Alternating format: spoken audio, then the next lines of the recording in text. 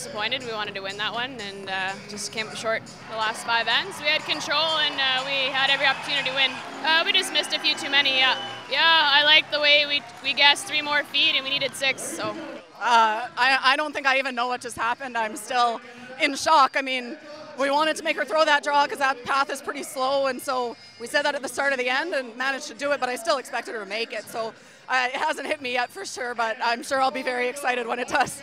You know, we knew we needed some misses, so we just said, let's put as much pressure on her as we can.